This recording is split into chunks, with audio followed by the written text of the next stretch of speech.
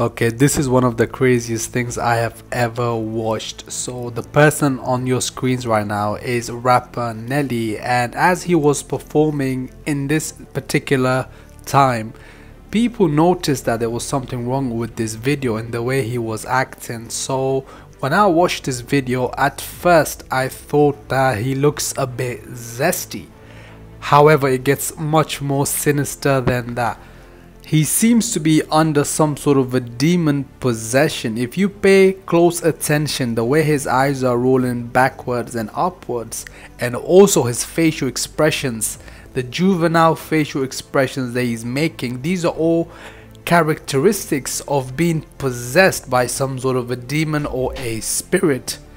It is said that demons and spirits in their essence are quite juvenile. They act childish. So what you're seeing on display right now is Nelly exhibiting those childish facial expressions. But not only that, he tops it off by throwing the devil horn sign and also doing some weird forehead tap signature and then pointing upwards. Drake does this gesture a lot as well, so that tells me that it's some sort of a satanic gesture to show who you're with and who is in control of you.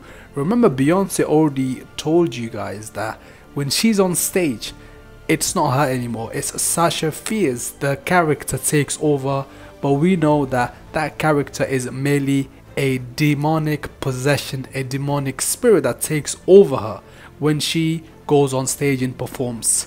I believe all these celebrities, all these actors, all these performers have these alternative characters, but they're just demons that control them during certain points.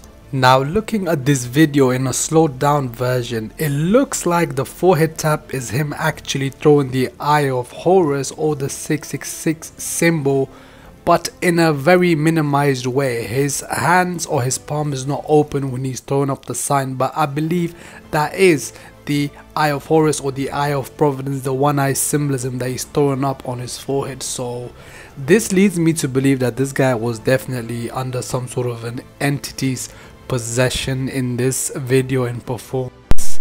This is crazy. If this isn't that these people are controlled by demonic forces, and also that music is the devil's language, then I don't know what to tell you. Just a fun fact, by the way, while I was recording this video, my phone was doing extremely weird things and even the audio got messed up. As you can hear, just 10 minutes ago, this clip, the audio was clipping off. So yeah, this is wild.